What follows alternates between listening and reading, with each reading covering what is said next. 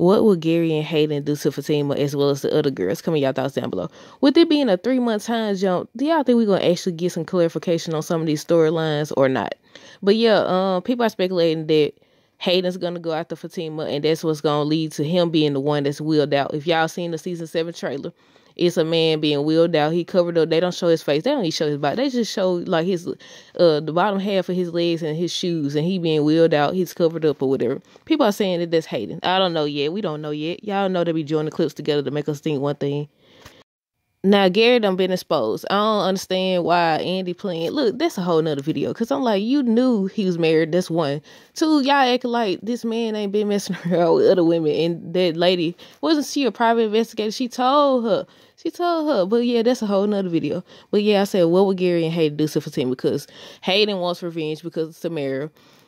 He also wants to go after Zach. I said, he ain't gonna never let Zach alone. I said, they should have took him. They should have. I mean, he a lawyer, so he probably know people and he could get off. He probably know judges and everything. But I said, they should have took him to court after he had them. Don't they still charge you regardless of if you had somebody do it? Don't they still charge you for that type of stuff? When he had him, and somebody uploaded the clip where Zach, I think it was the Sistas page on Facebook. They uploaded the clip of Zach being arrested by that officer. That was the scene right there, I think, where you know, Hayden had this stuff planted in Zach's truck.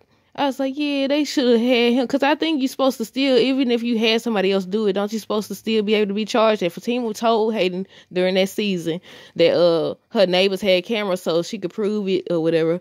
I mean, she probably can't prove that he was the one who did it, but she could prove who did it and everything and get the guy to flip. But it's probably too late now. Who knows? But yeah, people are speculating that that's Hayden being wheeled out. And I said, oh no. I said, look, it ain't that many. I don't know if Robin coming back. Somebody said Robin. I said, I don't know if Robin coming back. They just, man, the man disappeared. The man disappeared. But yeah, I was like, ooh, this might be an interesting storyline to see. I mean, I don't want to say the domino effect, but I was going to say if they do go after Fatima, then Zach going to go after them. And it's going to be a continuous cycle. It ain't going to never end. But yeah, it's like, it could be interesting though. Just like some people were saying that maybe it wasn't Jonah that grabbed Dan, maybe Gary had with some of his people.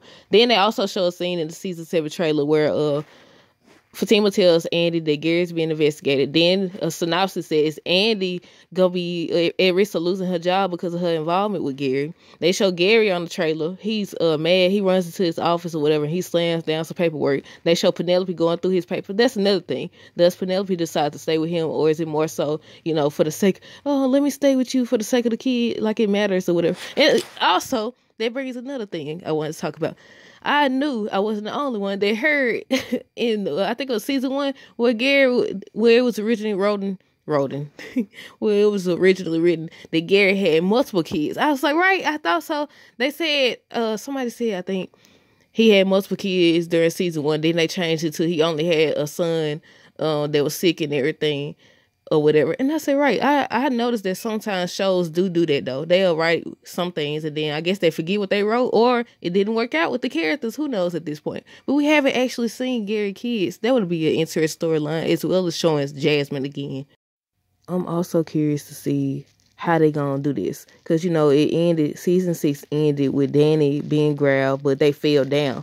They don't show if she escaped.